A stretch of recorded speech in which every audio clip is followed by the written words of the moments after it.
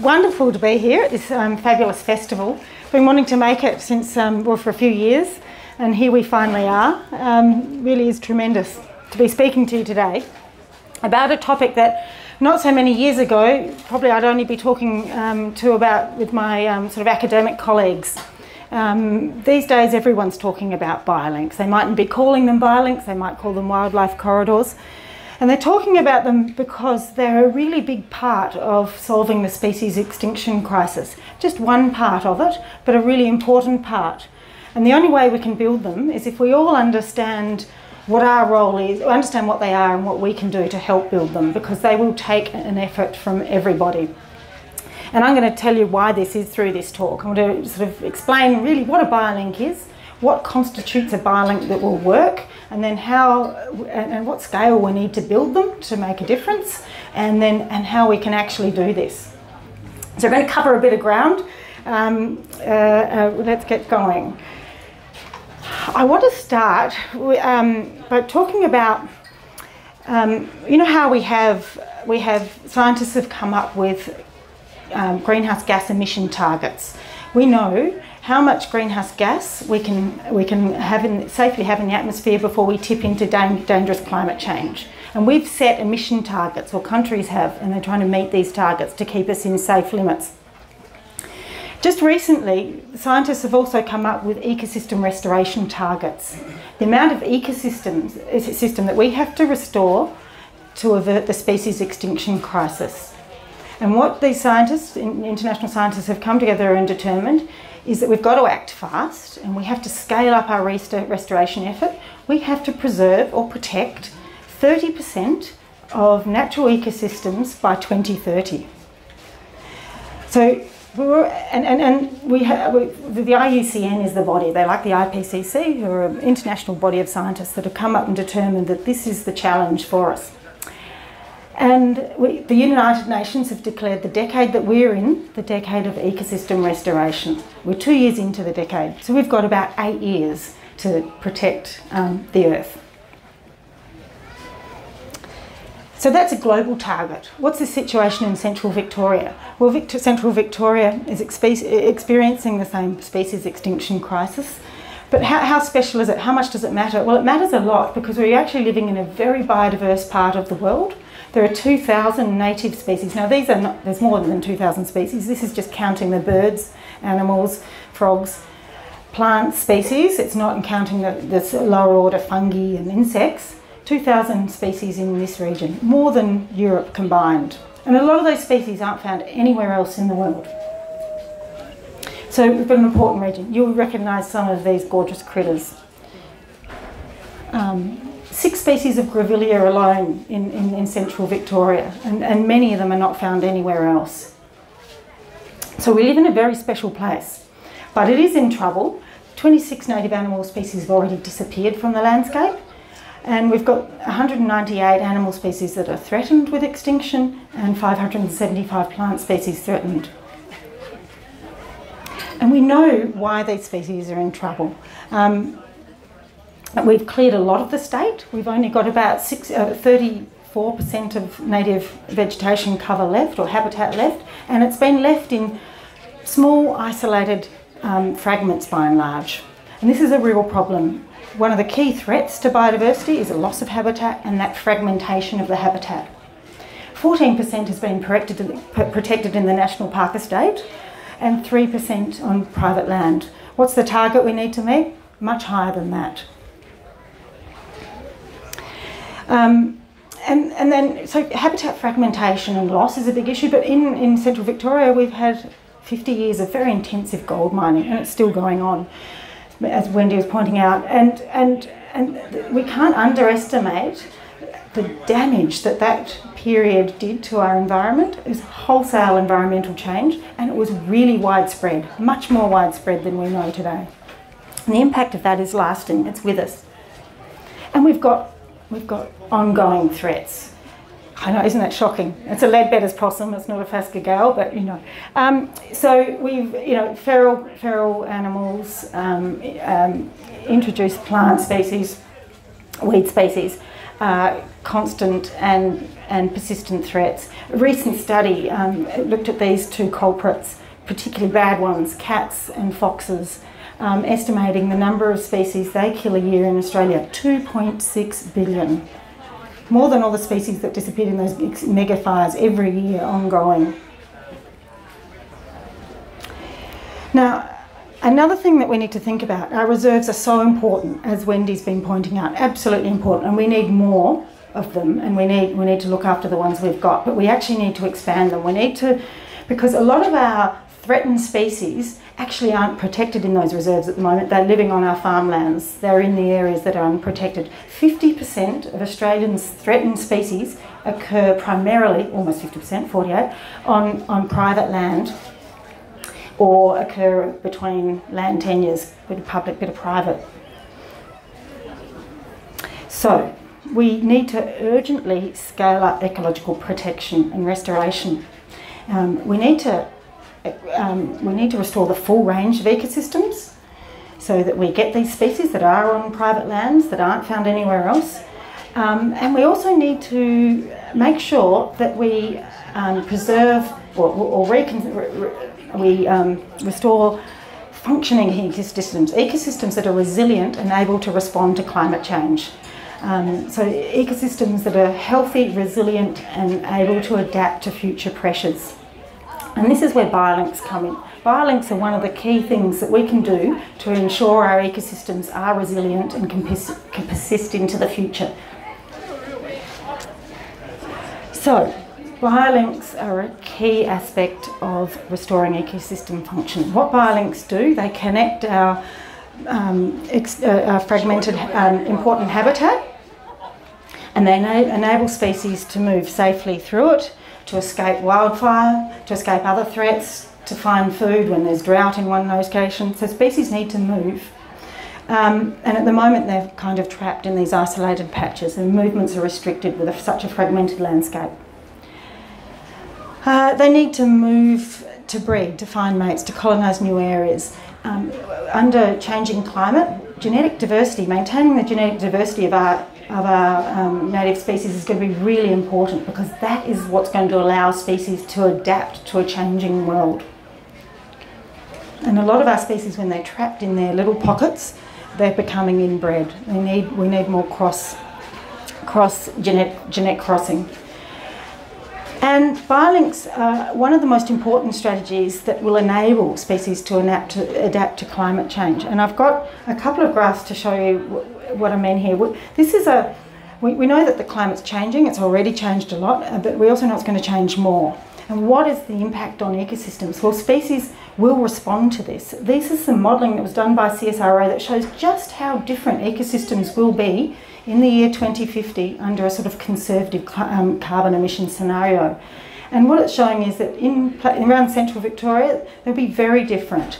The dark red means more different, the darker orange means more different to the present day.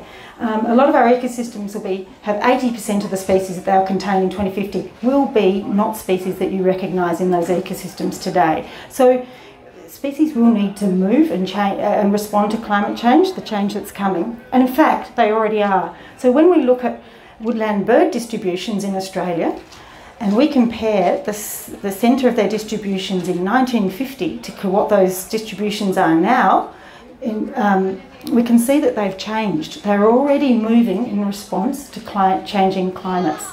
They're moving upslope to cooler and moister areas, and they're moving down latitude, more southerly migrations. So we've already had a fair bit of climate change since 1950, in fact, and we are already seeing that species are responding by moving over large scales. This study is really interesting from a biolinks design perspective, because what it shows us is the scale that we're going to have to reconnect the landscape to enable species to respond to climate change. And it's over distances of 200 to 400 kilometres, over the really large scale. So there we go, a statement I've just made. We're going to have to connect the landscape over large scales. And we're going to have to work out how to form functional ecological connections through all our land types, through our farmlands, through our urban areas. So we're all going to have to work out how we can play our part. So it's going to take everyone, but it's also going to take scientific and sophisticated design. Plopping a tree here and a tree there really isn't going to kind of cut it. I'm going to go on and give you an example of how we might think about how to design these ecosystems so that they can support our farmland and all the other land uses that we need to put land to, and better support nature. So I want to talk about a study that was done on woodland birds in the ACT region by CSIRO scientist Veronica Durr about a decade ago. What she did was put radio transmitters on a suite of little specialist woodland birds that need quite good intact woodland habitat to persist. This is a brown tree creeper. You probably all recognise him. Well, it's actually her. So she was a young dispersing female.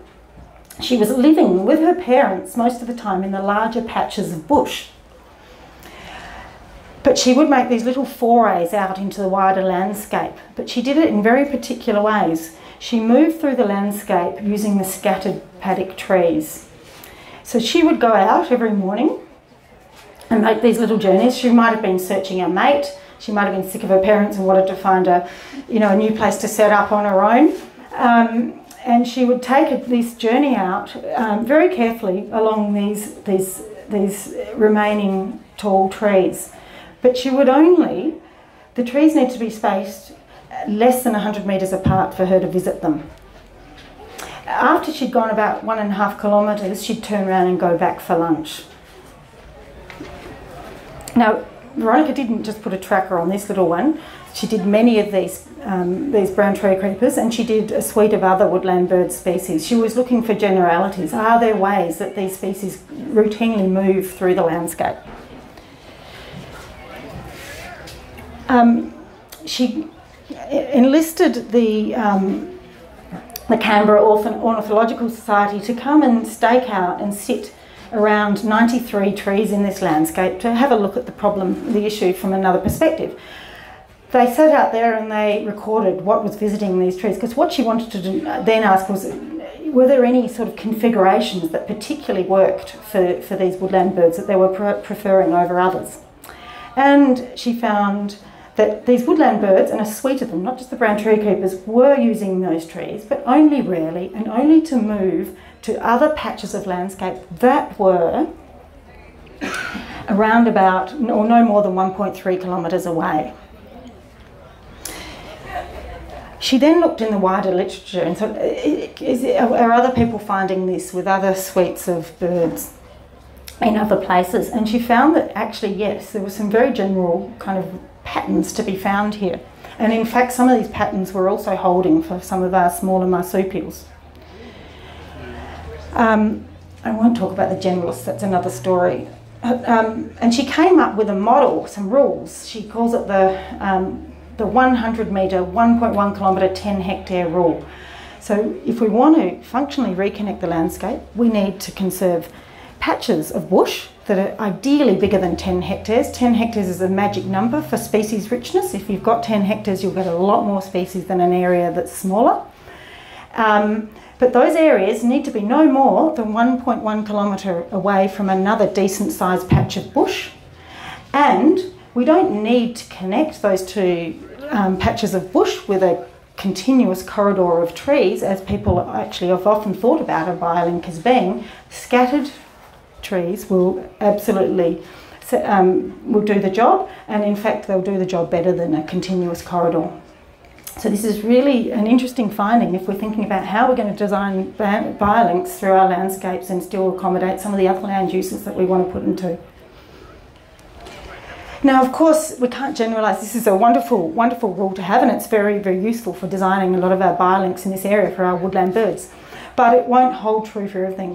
Different species will have different movement qualities and characteristics. Thinking about squirrel gliders, they move through gliding from treetop to treetop. Their maximum glide is probably around about 40 metres. So they need more closely spaced trees than our woodland birds.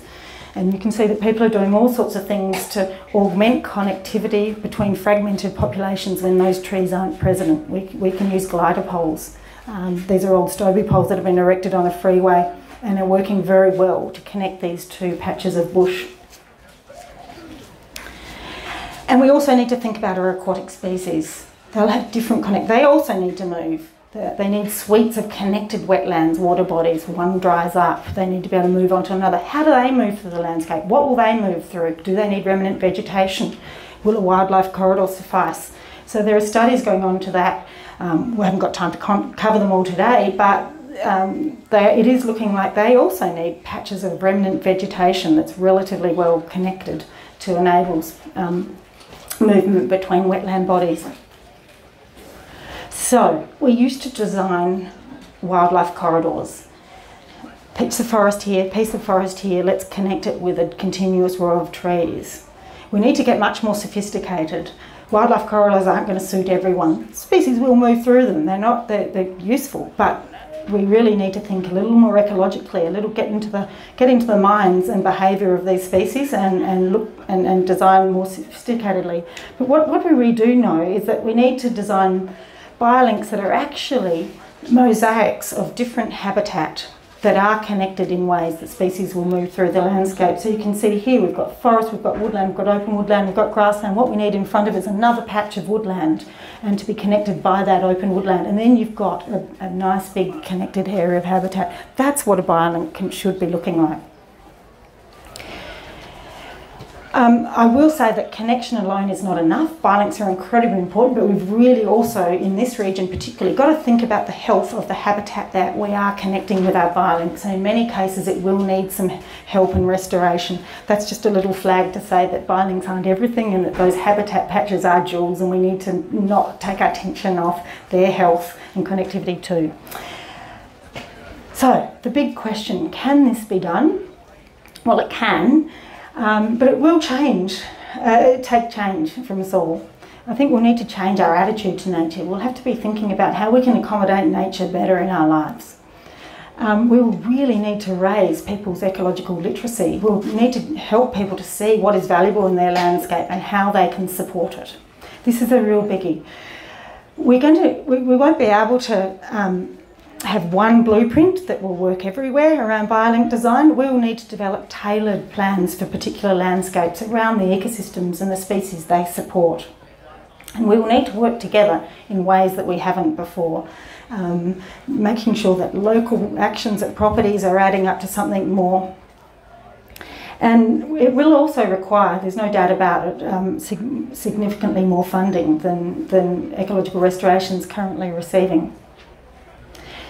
So just a little bit about Biolinks Alliance and our role in all this. We are there to support the community, to access the latest science and to collaborate to get the impacts we need at the really large landscape scales that we need to do this at.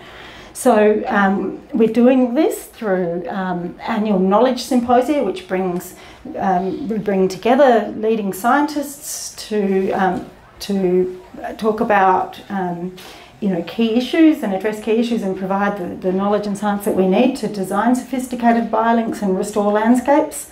And they're really, really important events that we've been having for six years now, and building the most fabulous specialist Central Victorian knowledge hub for the conservation community here. So accessing all that information, specialist information that we're pulling together online and putting it there in perpetuity for everybody else to access.